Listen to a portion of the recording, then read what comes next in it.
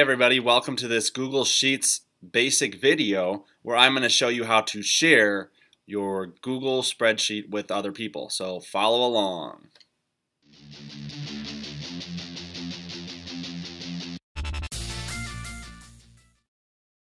Let's say that you just made this really cool Google spreadsheet and you have a chart and you have a table and you have all this stuff and you have to share it with either your teacher or you have to share it with a classmate.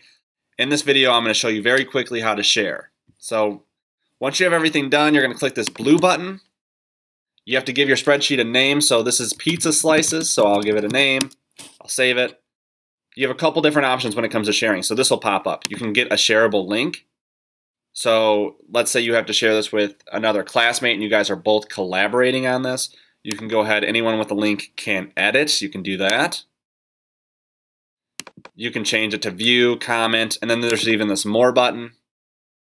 You can share it with public, so anyone with the link can update it, or anyone on the web can access and find it. Anyone with the link, or just specific people. I recommend just doing specific people. You don't want your stuff getting all over the place.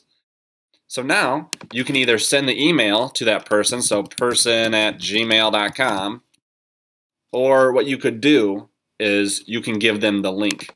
And this is a really, really big link. So what you can do is you can take this link, just go put it into Google Shortener like this, and paste the link here. And then you just get this really small link. So that's another thing that you could do to save you some time, is then you can just give your friend this link, and then instead of just emailing it. But overall, it's really easy to share things.